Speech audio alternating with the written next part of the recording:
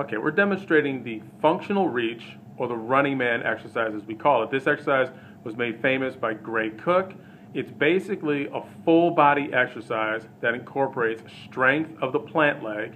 In this case, you see Beth's front leg, the right leg, is performing a single leg squat.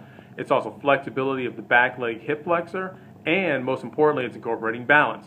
So what we'll notice is Beth, go back to the starting position. What we're going to have her do is she's going to pick up one leg and the opposing arm, so a running position. Now she brings the leg back and slightly across her body. So essentially, if she was standing in the middle of a clock, she's stepping back to 5 o'clock in this instance, not directly back to 6 o'clock. The reason we want to do that is as she reaches back, she's going to feel the muscle on the outside of her right hip, right where her right hand is, the glute medius, having to work. If she goes straight back, we don't fire the glute medius, we just fire the quadriceps and the hamstrings. So what we want is a nice reach back and across her body.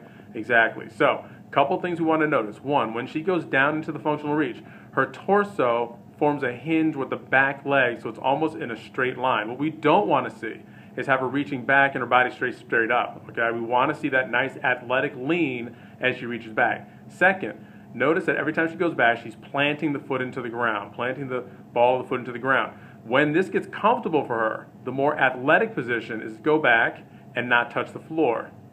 This is highly athletic. It's incorporating balance, and there's a lot of functionality in the front leg when she does this. Okay, so Beth, let's have you go ahead and face me straight. So looking at it from the front, she's going to bring the leg up, arm, opposing arm. She's going to reach back and slightly across her body. Okay, so you see how that looks.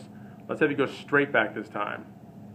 So straight back is okay, but it's not really our desired movement. In addition, let's go back to the side a little bit.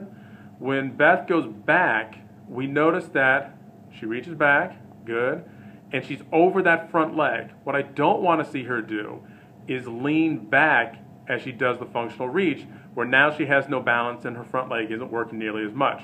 So again, the exercise is up, down, and back across her body, nice and athletic. When she gets comfortable with that, she can go back and not touch the floor and back up. The functional reach is going to be done for 2 sets of 25 repetitions on both the right and left leg, working up to being able to go back and not touch the floor. It is perfectly acceptable to mix and match. You can go back a little bit, you can go back a lot, you can go back and not touch the floor. There's really no particular number that she needs to hit. It's just that she wants to get high reps and mix it up. Again, this is the functional reach exercise, or the running man.